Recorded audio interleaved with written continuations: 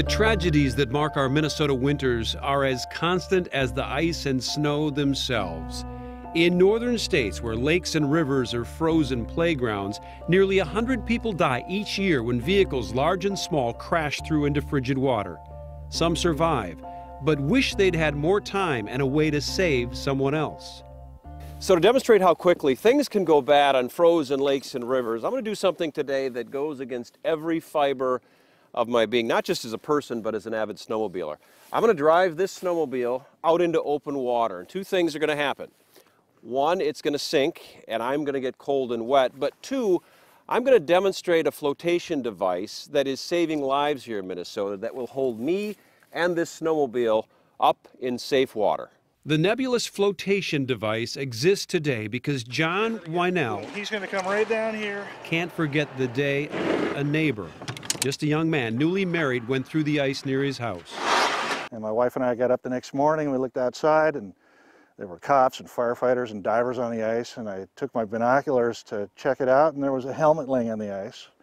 And I realized that he'd gone through on a snowmobile and had the presence of mind to take his helmet off and had time, but could not get out of the hole in the ice and died. And so I told my wife it's too bad there wasn't some sort of a inflatable device that could have saved him. So John, along with some engineers at the University of Minnesota, invented one. The briefcase-sized device clips and straps firmly to whatever machine you're using. Two CO2 canisters inflate a hidden raft large enough to hold two grown men and keep a snowmobile, ATV, or UTV from sinking to the bottom. Does it work? Well, on this cold January day, we're taking no chances. A rescue barge on the water, along with master dive instructor Kent Kickander nearby just in case. No, I'm comfortable. Run it all the way out as far as you can. Phil Snyder helped develop the Nebulus, and in doing so has taken the same icy plunge I'm about to. He runs me through some last-minute paces, including the fact that I'll have about 2 seconds to react. So, I'm going to be riding like this. I'm going to lose momentum. Yep. Hopefully I'll remember to hit the kill switch. Yep. And hopefully I'll have enough force, but I'm going to pull on this as hard as I can and inflate the Nebula. By that time, I got about 30 seconds for that to inflate. Yep. And I usually try to get away from the snowmobile, let the raft do its thing, so you, just in case anything were to go wrong, you don't want to be near the snowmobile and get snagged. Okay. And then crawl back up on that raft once it looks like it's inflated. Okay. We're ready when you are. With that, I hit the throttle.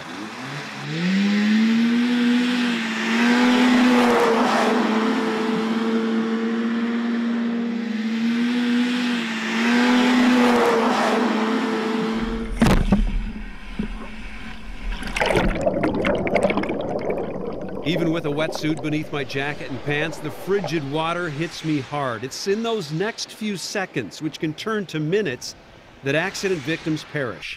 The cold is literally mind-numbing.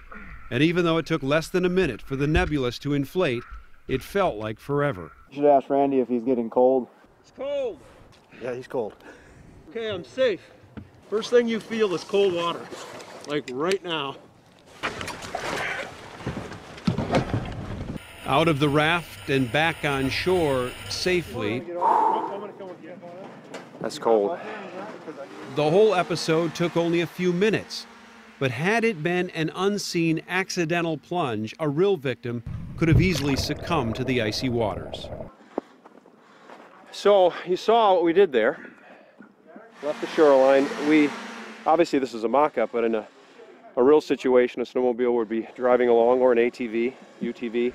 Suddenly they'd hit open water, or the water would come because the ice crashes open beneath them, and then there's a panic. Sometimes they don't hit the throttle and they go straight down. This device and preparation allows you to stay safe. The Nebulus, obviously I had to pull the ripcord, but as soon as I did, it inflated and I was able to climb into it.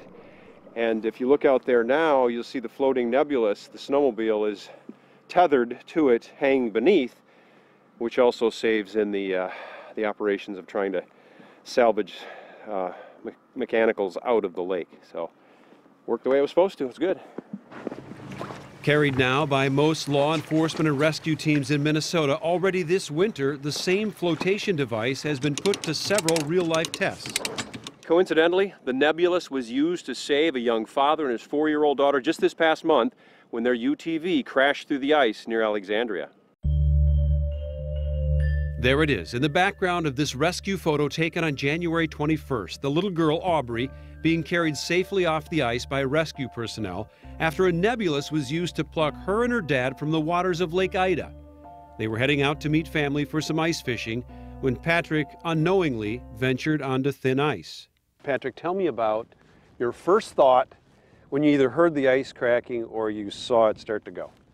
The first thing that went through my head was actually, oh, this is how it ends. Really? So you Yeah, thought it was that dire? I did. And I had just enough time then to tell Aubrey to take her seatbelt off.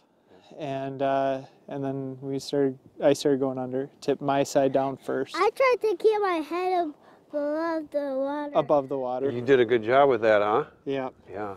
As their UTV sank, Patrick grabbed Aubrey and climbed to the top of the fully submerged machine. A 911 call from witnesses on the shore had rescue personnel on the way.